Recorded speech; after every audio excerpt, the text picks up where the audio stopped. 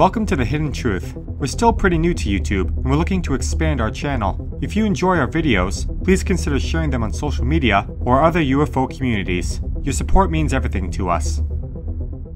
Here are some really compelling Australian UFO cases from 1920 to 1988. Sorry about the robot voice. For now, we are going to do a combination of some human narrator videos and some robot-voiced ones. Our long-term goal is to have 100% of our videos with a human narrator. We are looking for volunteers. Send us an email if you are interested. 1. 1920. SS Amelia disappeared in the Bass Strait. Official Australian investigation into unidentified flying objects goes back as far as 1920. According to researcher Paul Norman, when the ship SS Amelia disappeared, at a time when strange unexplained lights were being reported around the entrance to the Bass Strait, a search aircraft sent to investigate the lights also disappeared and never returned. The Bass Strait area has featured in a number of mysterious cases, most notably the disappearance of the young pilot Frederick Valentic in 1978. 2. 1942. RAAF Pilot with UFO near Tasman. During the summer of 1942, when an RAAF pilot was on flying patrol off the Tasman Peninsula late one afternoon, following reports by fishermen of strange lights on the sea at night in Bass Strait. At 5:50 p.m. an unidentified object came out of a cloud bank, which the pilot described as a singular airfoil of glistening bronze color, about 150 feet in length and 50 feet in diameter, with a dome on top that reflected sunlight. The UFO flew alongside the plane for a few minutes, then suddenly turned away at a hell of a pace. It made another turn, then dived straight into the ocean, throwing up a regular whirlpool of waves. 3. 1944. Beaufort bomber and the UFO in the Bass Strait. The second sighting took place one night in February 1944, when at around 2:30 a.m., a Beaufort bomber flying at 4,500 feet over the Bass Strait was joined by an unidentified object, described as a dark shadow, with a flickering light and flame coming out of the rear. The object appeared to be only 100 to 150 feet away, and stayed with the plane for 18 to 20 minutes, during which time both radio and direction-finding instruments failed. Eventually, the object shot off at about 3 times the speed of the bomber, 235 miles per hour at that time. Reports indicate that no enemy action was ever confirmed in the Bass Strait, although a total of 17 aircraft went missing in that area during World War II. 4. 1954. Navy Hawker Sea Fury and the UFOs. On August 31, 1954, a Navy Hawker Sea Fury aircraft was approached by 2 strange lights with vague shapes underneath, 5,000 meters above Galbum, New South Wales. The pilot radioed Nora Naval Air Station and was informed that the objects were tracked on radar. The lights shot past the Sea Fury spinning at fantastic speed. So sensitive was the security ban on the incident that not even the Minister for Navy was advised about it at the time. Although UFO files were initially classified secret, this sighting was rated top secret, and details would never have been known for many years had the story not been leaked to the media 5 months after the incident. That same year, the Minister for Air, William McMahon, contracted the RAF formally to investigate UFO reports. 5. 1957. The Maralinga case in South Australia. An extraordinary eyewitness account of a UFO seen hovering over the former British nuclear test site at Maralinga, South Australia, was given to the British researcher Jenny Randalls by a Royal Air Force corporal stationed there at the time. Following nuclear detonations in September and October of 1957, an unidentified object was seen hovering over the airfield by the corporal and some colleagues. Described as a magnificent sight, the craft was of a silver-blue color with a metallic luster. The corporal said that the object had a line of windows or portholes along its edge, and that it was seen so distinctly that metallic plating could be made out on its surface.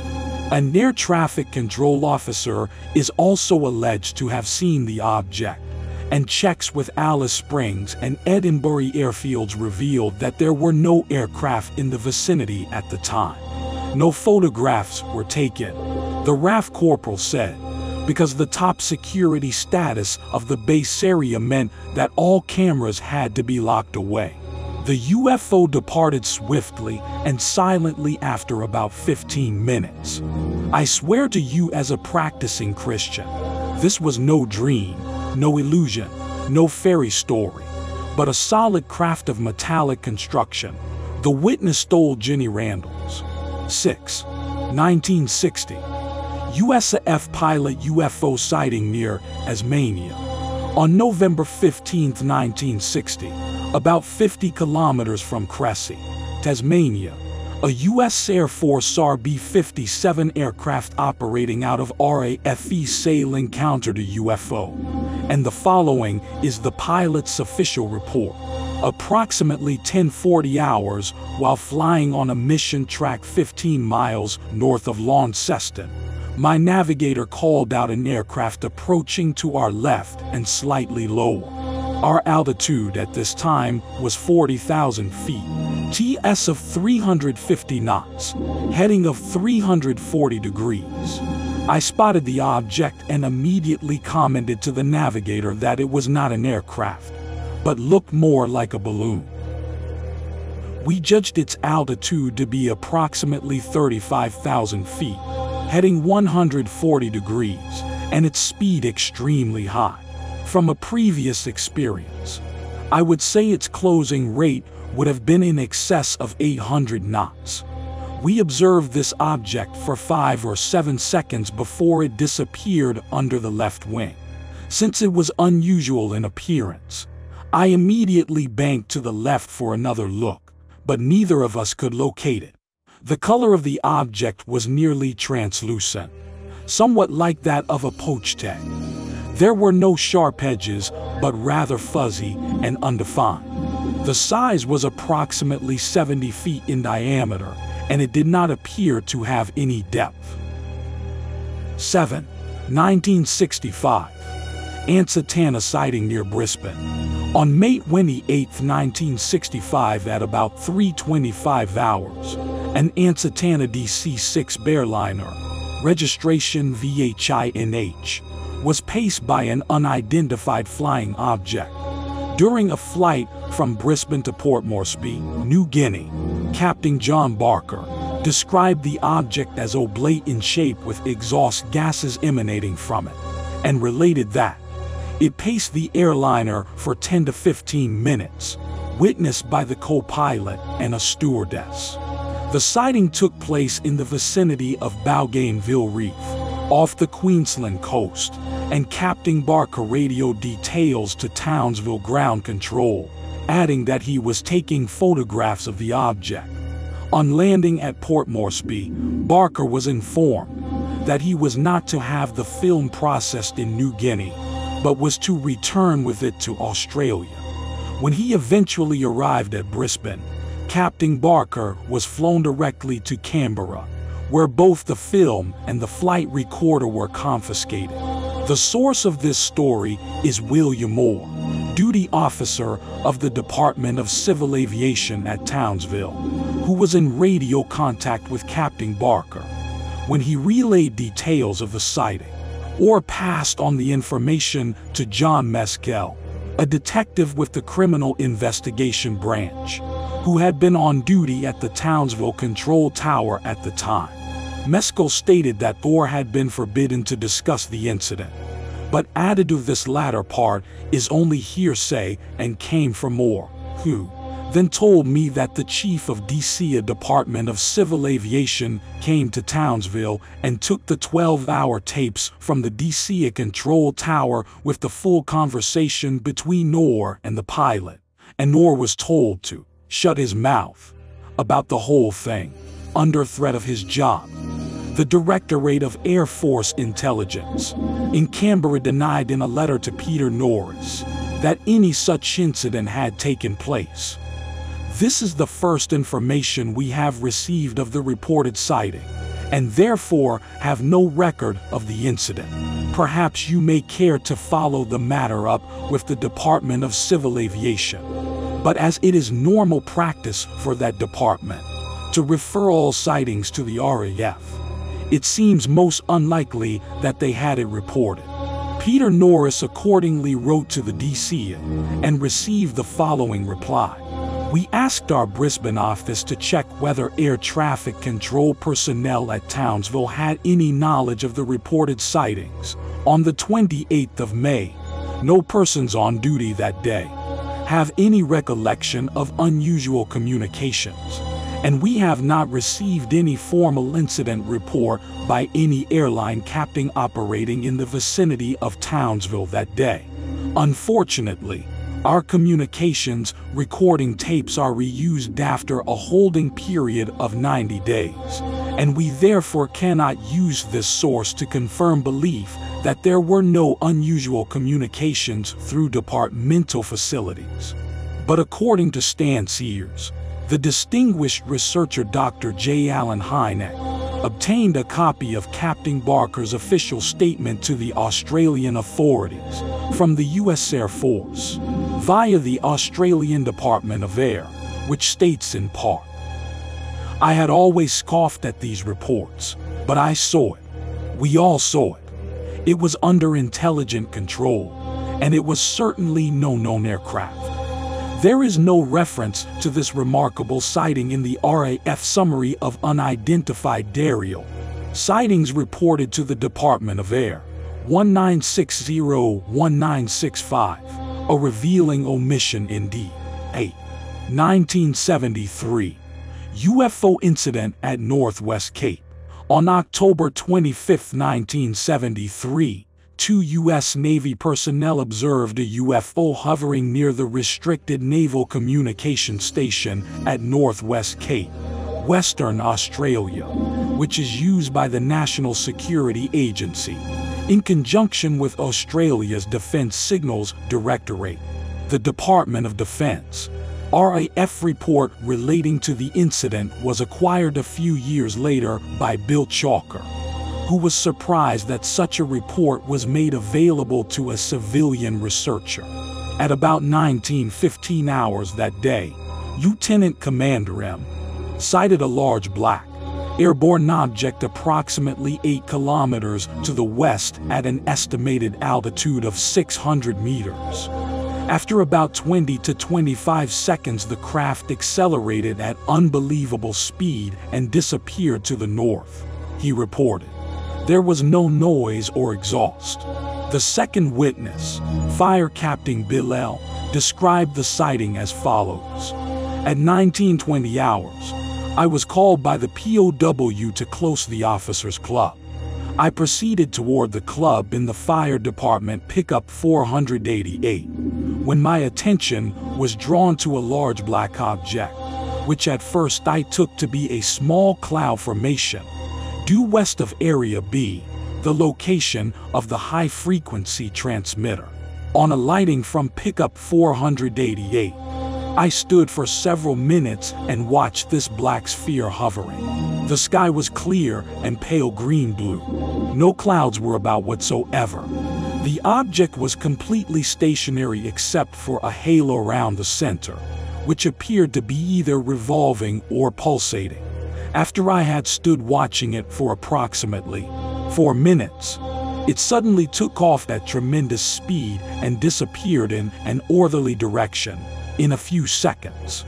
I consider this object to have been approximately 10 meters in diameter, hovering at 300 meters over the hills due west of the base. It was black, maybe due to my looking in the direction of the setting sun. No lights appeared on it at any time. My take: these incidents are all pretty good. I see a trend here and have come to a conclusion. I will not be flying any aircraft over or near the base Strait anytime soon. Resources: above top secret, Timothy Good, 1988. I would like to thank one of our members for putting me onto this event that I did not previously know about.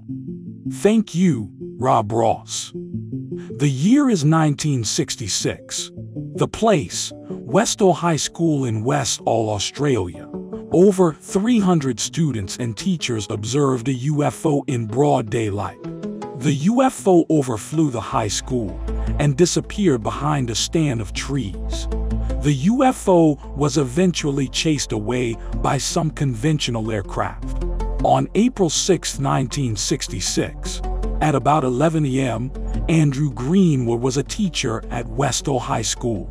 At this time, a hysterical child ran into his classroom and told him there's a flying saucer outside. He thought this child had become deranged or something, so he didn't take any notice. But when the child insisted that this object was in the sky, he decided to go out and have a look for himself. When Greenwood went outside, he noticed a group of children looking towards the northeast area of the school grounds, and as he approached them, he saw a UFO hovering close to the power line. Greenwood described it as a round, silver object, about the size of a car with a metal rod sticking up in the air. Soon after, 5 planes came and surrounded the object as more people began gathering to watch the scene before them. He called it the most amazing flying he had ever seen in his life. McDonald said the planes were doing everything possible to approach the object, and he said how they all avoided a collision. He will never know. Every time they got too close to the object, it would slowly accelerate, then rapidly accelerate, and then move away from them and stop. Then they would take off after it again, and the same thing would happen. This game of cat and mouse reportedly went on for about 20 minutes, and by this time, Greenwood said, 350 children and staff were watching on. Suddenly, the UFO shot away and vanished within seconds, and it was at this point that the headmaster came out and ordered everyone to go back to class. Over the years, there were reports that the government tried to cover up the incident and stop witnesses from talking, but Greenwood claimed it was the headmaster that first tried to squash discussion of the incident. He gave the school a lecture and told the children they would be severely punished if they talked about this matter, and told the staff they could lose their jobs if they mentioned it at all. McDonald said the teacher claimed the headmaster was so scared and disturbed by the incident that he refused to come outside until the object was gone. When the Royal Australian Air Force contacted the headmaster, he told them to go and jump in a lake. McDonald said there have been claims from several witnesses that sharply dressed men in black suits visited them and warned them from speaking about the incident. This lines up with a few experiences Greenwood had when he tried to speak with other witnesses about what they saw. At the time of seeing the UFO, he was a complete skeptic himself. He has never even considered the possibility of their existence. McDonald said when he asked the physical education teacher to describe what she had seen herself so that he could compare it with his own observation, she just wouldn't say anything. Greenwood then reportedly spoke to one of the older students, who described the event in great detail, exactly as he had seen it. But when he spoke to her again half an hour later, she wouldn't say a word. Greenwood didn't think it had anything to do with the headmaster's threats, as no one usually took him seriously, and he knew for a fact that the student he spoke with didn't attend the meeting where he made the threats. MacDonald's description of his interview with Greenwood offers a rare insight into the events from the eyes of someone who was an adult at the time. See below in comments my take. This is an excellent example of a genuine UFO encounter. Daylight towers and numerous witnesses. It comes down to whether or not it's an alien craft or some secret government reproduction vehicle of some kind. Anyone who claims this was a weather balloon is either a liar or an idiot. Resources: Ally Foster, News come out on August 7, 2018. The year is 1968. A flight from Adelaide to Perth, Australia. A formation of UFOs was witnessed by 2 pilots. The UFOs made maneuvers that conventional aircraft could not make. The UFOs did not show up on radar. The sighting lasted about 10 minutes. On August 22, 1968, at about 9:40 hours, Captains Walter Garding and Gordon Smith were flying an 8-seat Piper Navajo, registration VHRTO, was returning empty from Adelaide and cruising at 8,000 feet, with an airspeed of 190 to 195 knots and tracking 270 degrees magnetic. Smith was asleep in the cabin when the sighting first occurred. At 9:40 hours, Walter abruptly waked me in great excitement and asked me to come into the cockpit quickly. I did so, and he asked me if I could see what he was looking at. At first I didn't, because I was still suffering from the effect of sleep. However, after about 30 seconds I could see what he was excited about. Some distance ahead at the same level, and about 50 degrees to my right, I was in the right seat. I saw a formation of aircraft. In the middle was a large aircraft, and 4 mat to the right and left and above were 4 or 5 smaller aircraft. We were on a track of 270 degrees, and these aircraft appeared to be maintaining station with us.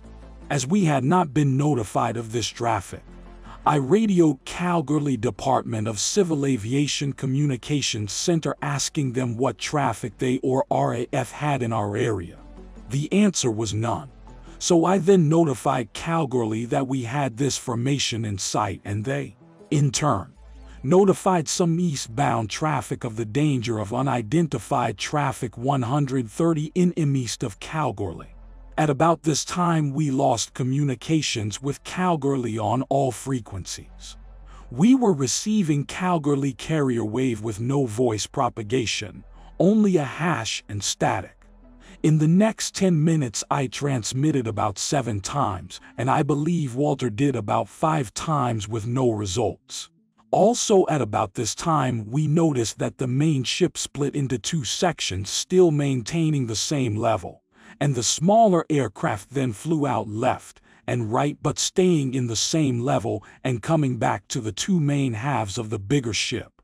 At this time there appeared to be about 6 smaller aircraft taking turns of going out and coming back and formatting on the 2 halves. Sometimes the 2 halves joined and split, and the whole cycle continued for 10 minutes.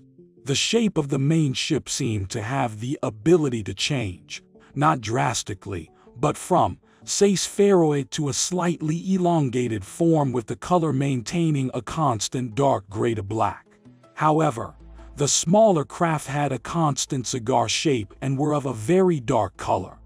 Their travel out and back had a peculiarity not associated with normal aircraft in that they appeared to travel out and come back without actually turning like a normal airplane would have to do. At 9:50 hours the whole formation joined together as if at a single command, then departed at a tremendous speed. It did not disappear as, say, gas would, but it departed in about 3 or 4 seconds, diminishing in size till out of sight. Captain Smith reported that radio communications were restored immediately following the departure of the UFOs. Distance of the objects was impossible to estimate, since their size was unknown, But for comparative size, the main craft compared with a Boeing 707 as seen from 10 miles away. Neither Garding nor Smith had the presence of mind to check if any deviation existed in our magnetic compass or automatic direction finder whilst in the presence of the UFOs, they said. Explanations in terms of balloons, conventional aircraft, tricks of light, gases, etc., were ruled out by the pilots. We conclude that the UFOs were in fact aircraft with the solidity of aircraft, except perhaps for the fact of the ability of the larger UFO to split and change shape slightly. When the distinguished American atmospheric physicist and UFO researcher Dr. James McDonald attempted to make further inquiries about the incident, the pilots refused to respond. Years later, a pilot member of the Victorian UFO Research Society who was personally acquainted with Garding and Smith confirmed that the captains had been ordered not to discuss the encounter further. My take: this was an extraordinary encounter. Daylight hours, clear skies, two pilots observing the same thing, communications going down while in proximity to the UFOs. The craft making maneuvers impossible even today. This appears to me the real deal here, folks. Resources. Summary from above. Top secret, Timothy Good, 1988. The year is 1978. The place, over the base Strait near Cape Otway, Australia. Frederick Valentic, a 20-year-old flying instructor who disappears in his Cessna 182 aircraft shortly after reporting a UFO sighting. On October 21, 1978 at around 1900 hours, 20-year-old Frederick Valentic was flying his Cessna 182 aircraft over the base Strait near Cape Otway, Australia. At this time he contacted the Melbourne radio tower. 19 hours 6 minutes and 14 seconds Cessna. Melbourne, this is Delta Sierra Juliet. Is there any known traffic below 5,000? 19 hours 6 minutes and 23 seconds Tower. Delta Sierra Juliet, no known traffic. 19 hours 6 minutes and 26 seconds Cessna. Delta Sierra Juliet, IM seems to be a large aircraft below 5,000. 19 hours 6 minutes and 46 seconds Tower. DD Delta Sierra Juliet, what type of aircraft is it? 19 hours 6 minutes and 50 seconds Cessna. Delta Sierra Juliet, I cannot affirm it is for bright, it seems to me like landing lights. 19 hours 7 minutes and 4 seconds Tower.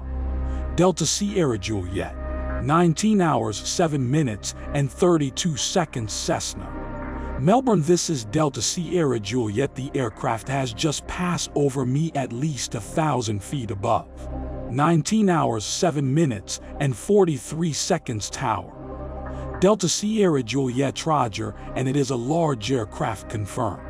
19 hours 7 minutes and 47 seconds Cessna, unknown due to the speed it's traveling. Is there any Air Force aircraft in the vicinity? 19 hours 7 minutes and 57 seconds Tower. Delta Sierra Juliet, no known aircraft in the vicinity. 19 hours 8 minutes and 18 seconds Cessna.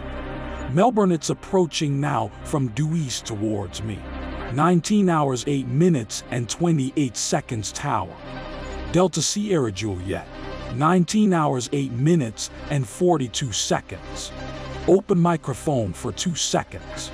19 hours 10 minutes and 49 seconds Cessna. Delta Sierra Juliet, it seems to me that he's playing some sort of game. He's flying over me 2 to 3 times at a time at speeds I could not identify. 19 hours 9 minutes and 2 seconds Tower.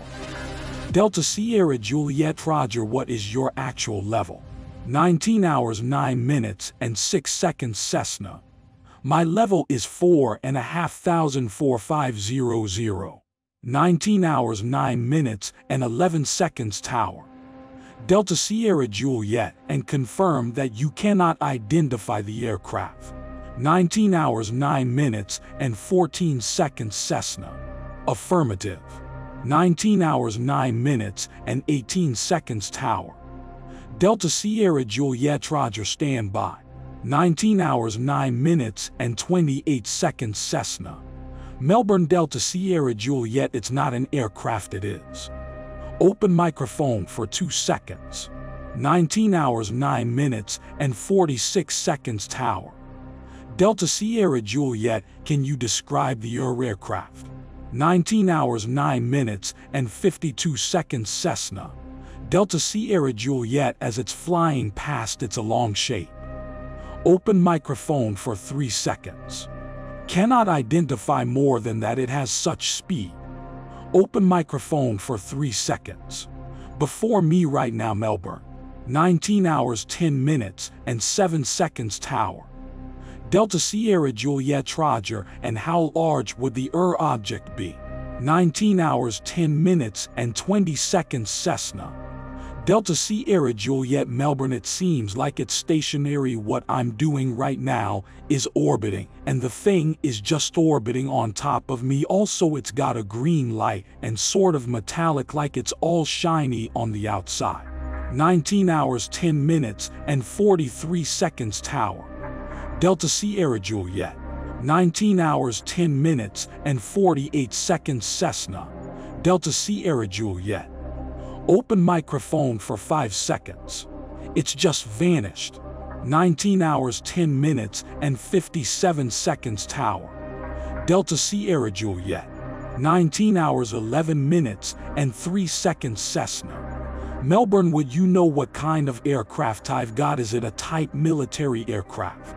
19 hours 11 minutes and 8 seconds Tower. Delta Sierra Juliet, confirmed the aircraft just vanished. 19 hours 11 minutes and 14 seconds Cessna. Say again.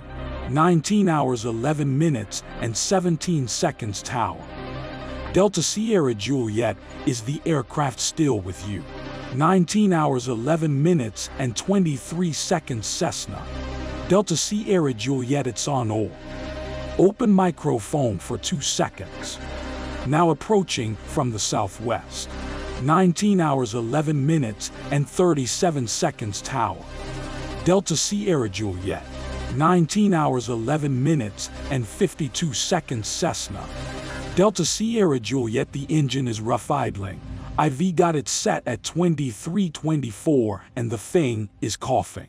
19 hours 12 minutes and 4 seconds Tower. Delta Sierra Juliet Roger, what are your intentions? 19 hours 12 minutes and 9 seconds Cessna. My intentions are to go to King Island, Melbourne. That strange aircraft is hovering on top of me again. 2 seconds open microphone. It is hovering and it's not an aircraft. 19 hours 12 minutes and 22 seconds Tower. Delta Sierra Juliet. 19 hours 12 minutes and 28 seconds Cessna. Delta Sierra Juliet Melbourne. 17 seconds open microphone. 19 hours 12 minutes and 49 seconds Tower. Delta Sierra Juliet Melbourne. There is no record of any further transmissions from the aircraft. The weather in the Cape Otway area was clear with a trace of stratocumulus cloud at 5,000 to 7,000 feet, scattered cirrus cloud at 30,000 feet, excellent visibility and light winds. The end of daylight at Cape Otway was at 19:18 hours. The alert phase of SAR search and rescue procedures was declared at 19:12 hours, and at 19:33 hours, when the aircraft did not arrive at King Island, the distress phase was declared and search action commenced. An intensive air, sea and land search was continued until the 25th of October 1978, but no trace of the aircraft was found.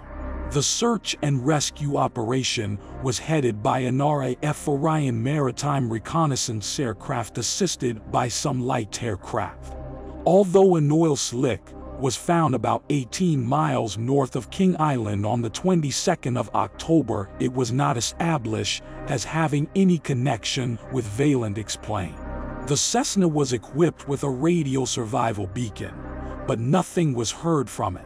Paul Norman learned that aircraft pilots were requested to report sightings of UFOs and lights in the sky, and those who were flying at the same time and using the same radio frequency were instructed not to divulge any details of their communications. Attempts were made to make it look as though Vailendik's plane was not in the location he reported. Steve Roby, the Melbourne Flight Service Unit Controller, was absolutely convinced that Valendik was not perpetrating a hoax. Towards the end, I think he was definitely concerned for his safety. He said, "I considered that he would have had to have been a good actor to have put it all together the way he did. It was a kind of rushed communication, as if he was startled." Frederick Valendik's father, Guido, told me that he was given a copy of the recorded communications of his son by the Department of Transport, with Roby's voice deleted. But Bill Chalker has heard part of the complete tape, which is in the possession of Dr. Richard Haynes, an NASA research scientist. Haynes' preliminary findings concluded that a strange 17-second burst of metallic noise, which followed Valendik's last transmission, contained 36 separate bursts with fairly constant start and stop pulses bounding each one. There are no discernible patterns in time or frequency. The effect, Dr. Haynes said, was similar to rapid keying of the microphone, but control tests were noticeably different from the original sound. As to the original tape, Bill Chalker told me that the Department of Aviation erased it, or so he was informed by the Assistant Secretary of Air Safety Investigation, Woodward, who also claimed that no further copies existed. The official verdict. In May 1982, the Bureau of Air Safety Investigation, Australian Department of Aviation, released its official findings to parties having a bona fide interest in the occurrence. The Aircraft Accident Investigation Summary Report concludes: location of occurrence, not known; time, not known; degree of injury, presumed fatal; opinion as to cause. The reason for the disappearance of the aircraft has not been determined. Bill Chalker was highly dissatisfied with this conclusion and tried to extract further information from G.V. Hughes, then Assistant Secretary of Air Safety Investigation. Chalker asked if there had been any further official investigation of a possible UFO connection with the disappearance. Hughes replied, "The RAF is responsible for the investigation of reports concerning UFO sightings, and liaison was established with the RAF on these aspects of the investigation. The decision as to whether or not the UFO report is to be investigated rests with the RAF and not this department." What happened to Valendik? Many theories have been advanced to account for the mysterious disappearance of Delta Sierra Juliet and its young pilot. Some feasible, others bizarre. Had Valendik staged the whole incident? For example, there is no evidence at all for this, other than an unsubstantiated rumor that he was seen alive and well and working at a gas service station in Tasmania. Unofficially, the chief coordinator of the search and rescue team, Mr. Eddy, told Guido Valendik that he thought the Cessna had simply ditched in the water and disappeared within a minute, taking the pilot with it. But as Guido pointed out, the Cessna 182 is constructed of modular units which should float on impact. Secondly, VHF radio would not be able to transmit below 1,000 feet from the aircraft test position of 90 miles from Melbourne, and Valendik's communications with the flight service unit were loud and clear to the last word, as was the 17-second burst of metallic noise which followed. This confirms that he was still above 1,000 feet, and Guido is convinced that his son was still at 4,500 feet when contact was lost. We may never know exactly what happened to Frederick Valentic, but the evidence strongly suggests that he encountered an unidentified aerial object which was in some way responsible for his disappearance. If so, the Australian government would have a good reason for playing down the incident and the UFO subject in general. My take. This is a very famous and well-discussed case. I only include it as I wanted to be thorough. This event is obviously a case where Valentic was either abducted by the occupants of the UFO or that the UFO caused his plane to crash. It is highly unlikely that this is a hoax that has continued for over 40 years. Some of the official explanations were laughable at best. Venus and that he was flying upside down. Resources. Summary from above. Top secret. Timothy Good, 1988. I would like to thank one of our members for putting me onto this event that I did not previously know about. Thank you, David Haber. The year is 1978. The place, between Blenheim and Christchurch, New Zealand. Several pilots on several different flights and a news crew witnessed multiple UFOs in the skies. The UFOs were following them, and it is mostly caught on film. On December 21, 1978, Safe Fair pilots Vern Powell and Ian Peary spotted strange lights while flying from Blenheim to Christchurch. A producer for Melbourne's Channel 0, now Channel 10, Leonard Lee, heard the news and tracked down reporter Quentin Fogarty, who worked for the channel but was on holiday with his wife and children in Christchurch, staying at TV1 journalist Dennis Grant's home. Freelance Wellington cameraman David Crockett was also hired, along with his wife Gare, who operated the audio tape recorder. The group were invited to jump aboard Safe Fair's Blenheim-based Stargazy plane, named Merchant Enterprise, late on December 30, 1978, which pilots Bill Startup and Bob Gard were taking on a newspaper run between Wellington and Christchurch. Shortly after takeoff, the pilots noticed strange lights appearing and disappearing over the Kakoura coastline about 20 miles west. While we were filming a stand-up to camera, Captain Bill Startup shouted to us that we should go to the flight deck immediately as something was happening again, says David Crockett. He managed to film a rapidly moving, bright white light, with the conversation coming through my headphones from the pilots and radar from Wellington. It all started to get very scary, says Gare Crockett. I was able to stand up a couple of times and was able to see these bright light coming and going. Quentin was a real mess and grabbed hold of both my hands and started shaking. I didn't have time to worry about myself. I had to help him. One object reportedly followed the aircraft almost until landing. The plane landed at Christchurch to unload newspapers, and the pilots asked the news team if they wanted to go back through the area they had traversed. Gare was too frightened, so stayed in Christchurch. The others reboarded the plane with Dennis Grant in Gare's place. David had used up all the film in his 16mm camera, Grant says. Quentin called me sometime after midnight from Christchurch Airport to see if I could provide a fresh roll of film. I could, but there was a catch. I wanted to get on the plane for the flight to Blenheim. The plane took off at 2:16 a.m. About 3 minutes after takeoff, the group saw a bright, round light to the right. The airplane radar showed a target in the same direction about 18 nautical miles. When the aircraft reached about 2,000 feet, it encountered what appeared to be a large lighted orb which fell into station off the wingtip and tracked along with the cargo aircraft for almost quarter of an hour, while being filmed, watched, tracked on the aircraft radar, and described on a tape recording made by the TV film crew.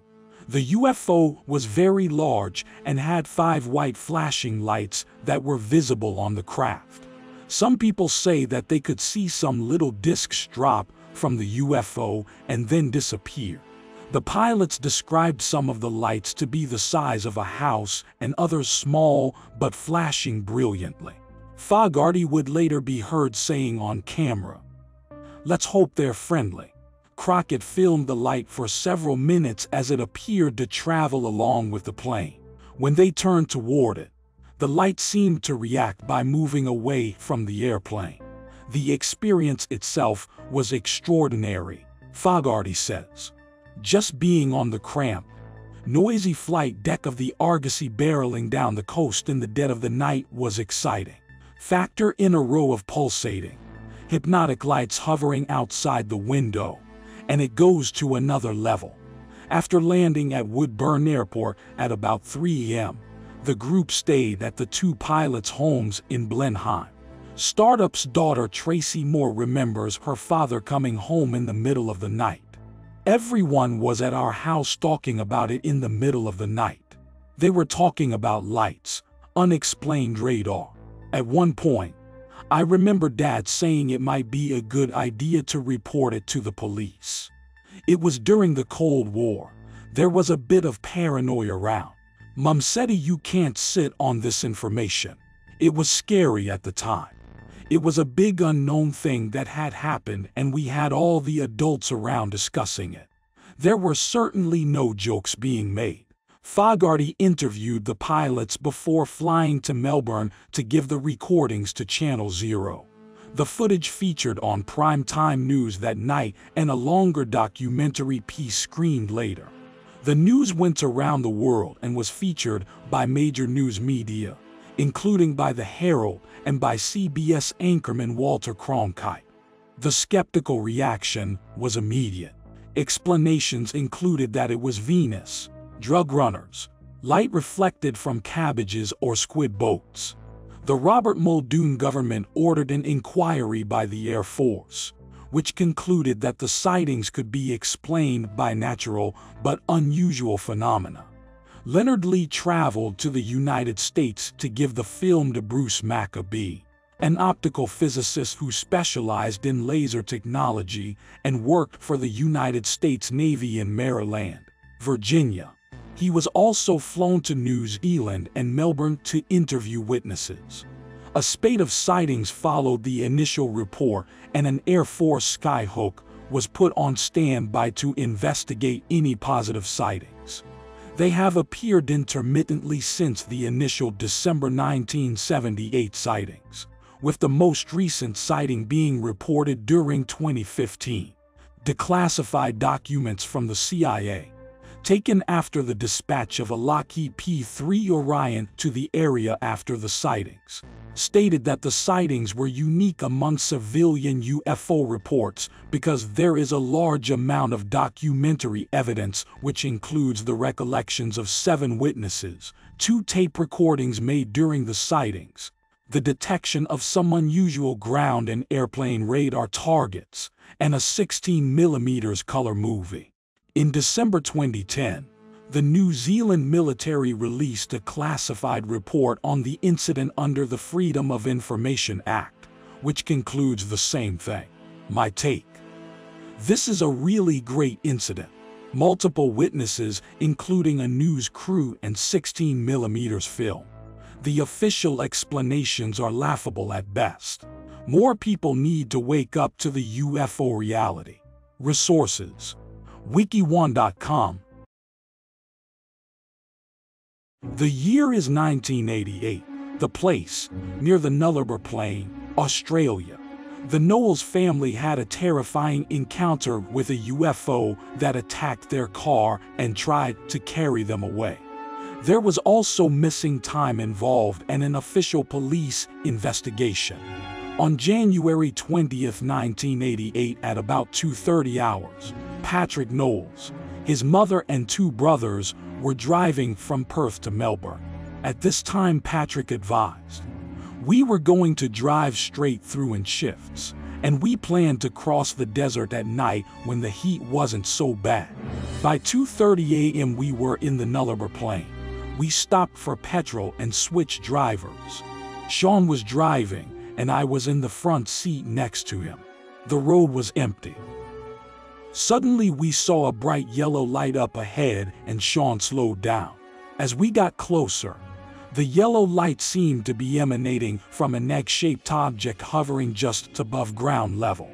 We thought we might be seeing things, but then a car of Am passed going the other way, and it swerved sharply to avoid the luminous egg. The closer we got to it, the more we realized it wasn't a normal vehicle or a road signal or anything like that. Sean swerved to avoid it, and we continued on, leaving it behind. The object started towards us. It appeared to accelerate with tremendous speed. We drove on, and it literally chased us. The faster we went to get away from it, the faster this object went after us. I reckon we reached a speed of 125 miles per hour, but it caught up in a matter of seconds.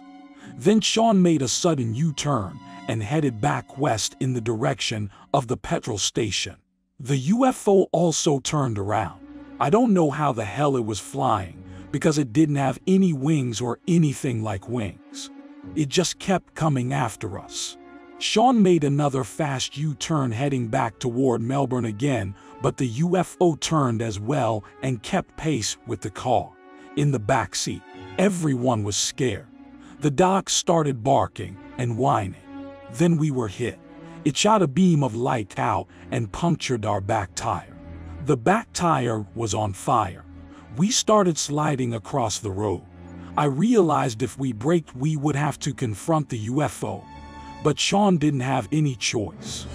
Then it landed on the roof of the car and picked the car up. It lit up the car like a microwave. The heat was intense. Our hair was standing straight up and we felt really funny, like we were being dehydrated. It was awful, frightening, like our brains were being sucked out. My fear was that I would be pulled out of my body. I put my hand out of the window and touched something spongy that burned my hand. I thought we were going to die. You could actually feel the car rising in the air. The car began to fill with a thick black fog. It was so hot, and all this soot, this junk, started covering us. Our voices started changing. You know how a tape deck sounds when the batteries start to go flat. That's what it was like. Then I passed out. I came to when I heard a tremendous noise, like a bang, and our car suddenly dropped back to earth. Dawn was coming up. The thing just flew away. That was the last we saw of it. I had to change the tire, and we tried to clean out the black soot. There were marks on the roof of the car. As soon as we could, we drove fast to the nearest roadhouse. We were too shocked to talk for a while. Then we realized we had lost a couple of hours' time during the incident. We called the police. The funny thing was they were already looking for us. Someone, maybe the people in the caravan we passed, had phoned the police anonymously. Their report states that they witnessed our car being picked up off the road and shaken violently. They noticed the car was covered in black ash. The police inspected our car and noted the ash, the bad smell, and the dents on the roof. They were convinced something had occurred. They took us to the hospital where we were treated for burns and shock. But then the media got hold of the incident. I don't think a single reporter or journalist asked sensible questions or tried to console us for our fear. They just wanted to humiliate us. When our car was examined by forensic scientists, they found unexplained high concentrations of chlorine, an element not usually present in cars, animals, or the desert environment. My family does not need proof of this sort because we all know what we witnessed and what we went through that night. The police dismissed any suggestion of a hoax.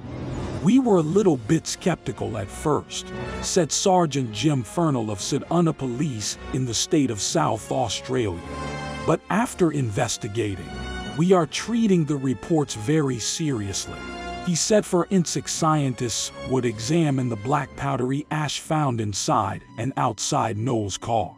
On a side note, a crew on a tuna boat 50 miles away also said they were buzzed by an unidentified flying object minutes later, and that their voices become unintelligible as a result. He said the crew of the tuna boat could not have known about the Noel's experience when they reported a UFO sighting in the Great Australia Bight, a body of water off the Australian coast. My take: this is an excellent encounter. 4 witnesses, physical evidence at the scene and to the car. There was burn marks on the victims. Even the police said this was not a hoax. I couldn't find out anything about the missing time. Wonder if the family ever did hypnotic regression. What do you think? Resources: Martha Cliff for Mailenland, April 19, 2017.